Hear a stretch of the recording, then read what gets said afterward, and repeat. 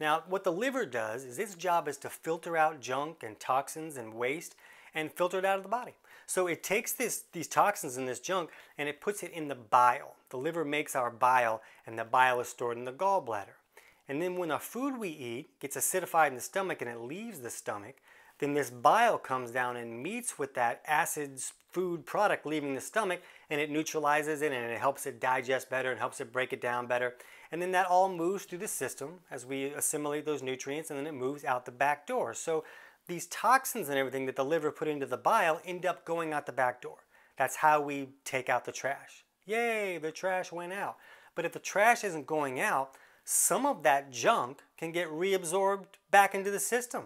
And then the liver's filtering out again. It's like, hey, I did this already. Why are you giving me this? I already did this.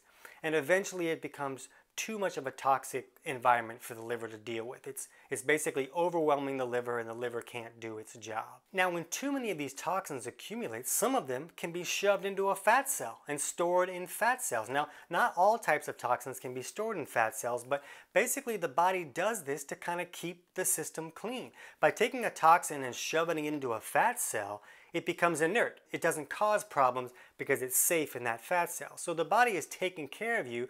It's just making it to where your pants don't fit anymore. So you'd probably rather not have that, but the body really is kind of saving you from a lot more trouble.